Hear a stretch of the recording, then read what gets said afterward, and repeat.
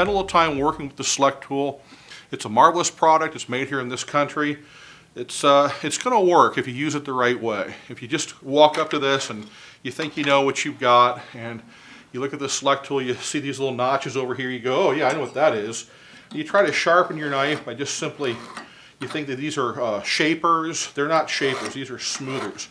Your shapers are up here. If you walk up to the SELECTOOL, you put your knife in here any way you want, like on the side that's too broad like that, you're not going to get a great result. You're using it the wrong way.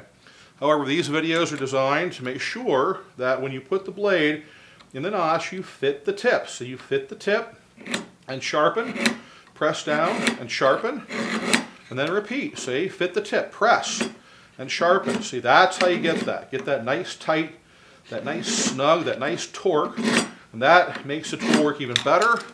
Come over here and then smooth it and straighten it. And use the knife a little bit, straighten it.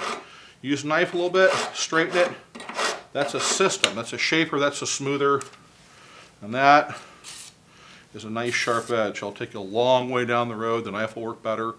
It'll last longer. Keep them nice and tight, smooth and clean. SELECTOOL as sharp as you can for the rest of your life. Happy sharpening.